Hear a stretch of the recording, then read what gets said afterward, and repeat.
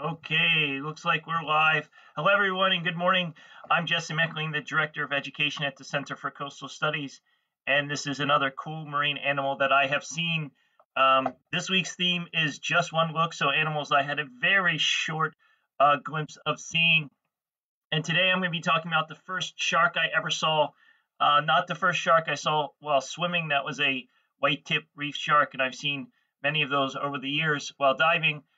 No, this was a shark that I saw as a 12-year-old standing atop about 45 feet, 15 meters above the water in a crow's nest in the Gulf of California. It swam up to the bow of the boat for a split second, and it was unmistakably unmistakable in its shape, for it is probably the most unique looking shark, or one of the most unique looking sharks in the world, and certainly unforgettable. And of course, I am talking about hammerheads. So let me bring down the presentation. Um, I have attempted to see hammerheads again over the years, most notably while diving in the Galapagos.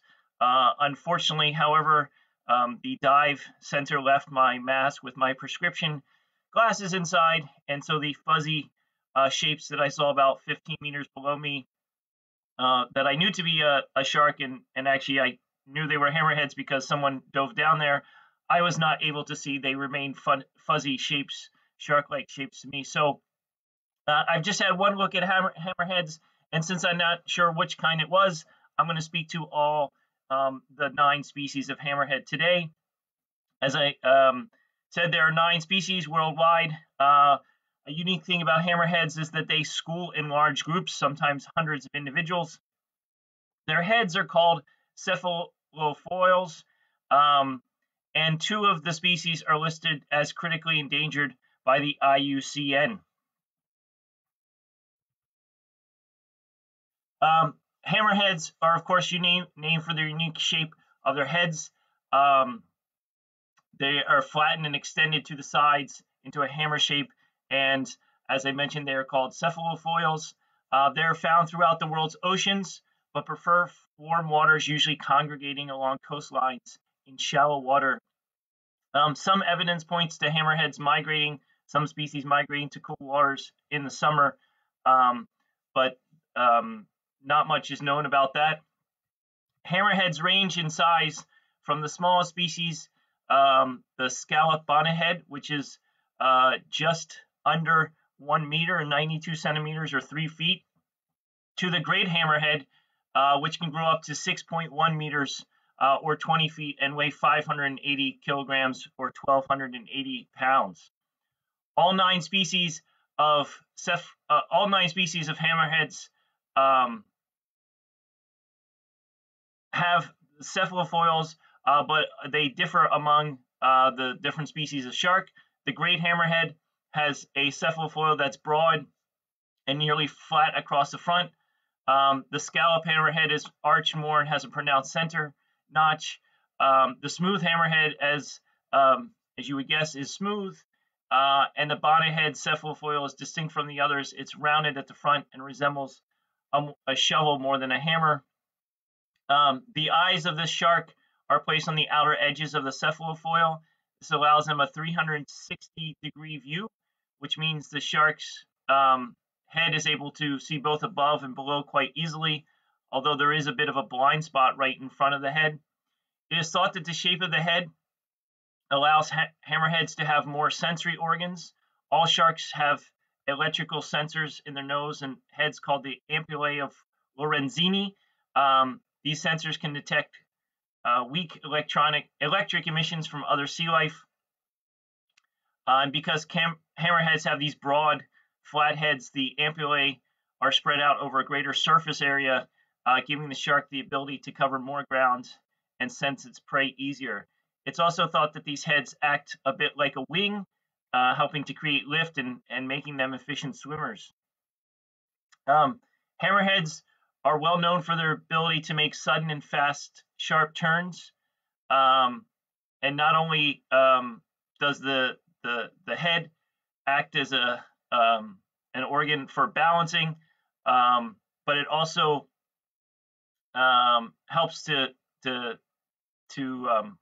allow the fish to twist and bend.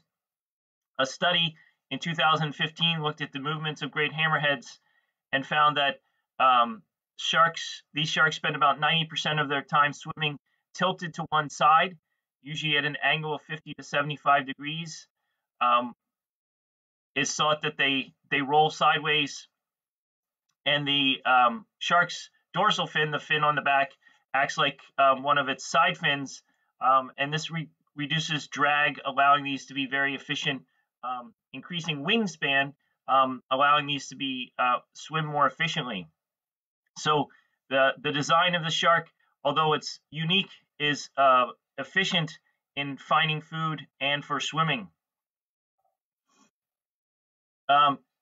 Hammerheads are a type of shark that cannot stop swimming or it will suffocate. They breathe using what is known as ram ventilation, meaning when they swim, the shark rams water into its mouth, letting it flow over through a slit in its gills. This is an efficient way of getting oxygen, but it means the shark must keep moving. And believe it or not, one species of hammerhead also has the ability to sport a tan. They're one of the very few animals who tan from the sun. This happens to the shark because hammerheads are often cruising in shallow waters or near the surface for extended periods of time. And this hammerhead its skin will turn from a light to a darker color. Hammerheads eat a variety of things from fish, including other sharks and other hammerheads, to squid, octopus, crustaceans, and one of their favorite prey, which is stingrays. One species, the bonnethead, even will ingest seagrass. In fact, it's found in large parts in their stomach. They are able to digest it, making this species of hammerhead possibly one of the only omnivorous shark in the world. Their unique heads are used as weapons, not only for sensing where the prey is, but they're also used for weapons when hunting. The hammerhead will use its head to pin down stingrays and eats the ray when the ray is weak and in shock. So they'll find the ray using the sensory organs and then they pin it down on the bottom. Hammerheads have smaller mouths compared to other sharks that are located underneath their head. Females give birth to between 12 and 15 live young, with the exception that great hammerheads actually can give birth up to 20 or 40 live young. And perhaps one of the coolest things about hammerheads is that they school, which is one of the things that I hope to see in the Galapagos. The scallop hammerhead schools sometimes with hundreds of individuals. It is not known why they school. Young sharks probably travel in schools for mutual protection, but nobody knows why full-grown sharks or the scallop hammerheads, which have very few natural predators, will school or congregate like this. Some schools they have found are exclusively made up of females, while others contain sharks of both sexes in different ages. In adult groups, the fish tend to disperse at night before meeting back up in the day. These are phenomena that are witnessed in the Coco Islands, in Costa Rica, and in the Galapagos, which I would love to see, but have been becoming less and less frequent, or I should say less and less sharks involved because of one of the major threats to these animals, which is being caught. Their greatest threat is fisheries worldwide. Hammerheads are caught legally and illegally for their fins. Scallop hammerheads, the hammerheads that school in places like the Cocos Islands and Galapagos, have reportedly to have decreased 87% over a 15-year period at the end of the last century. And these animals are caught for their fins in the fin soup or the fin industry.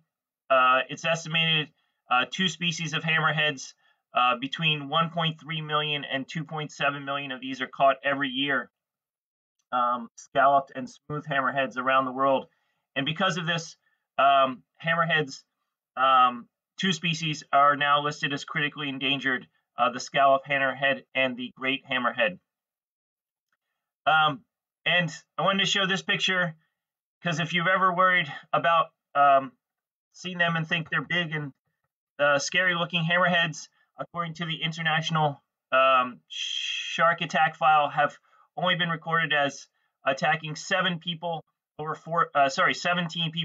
unprovoked attacks over 4 centuries, none of which were fatal. So these animals are relatively harmless. They're big and cool looking, and pretty amazing to see. I hope that one day I'll be able to see a scene like this, if they're not all gone from these places or fished out. They're pretty amazing animals, and I was fortunate to have a very quick look at them when I was younger, and I hope I'll have a much better look at them later on. So I'm about out of time. That's all for me today. Thank you for joining me. Hope you can join me again tomorrow for another cool marine animal I've seen. Stay safe, stay healthy, and have a great rest of your day. Bye now.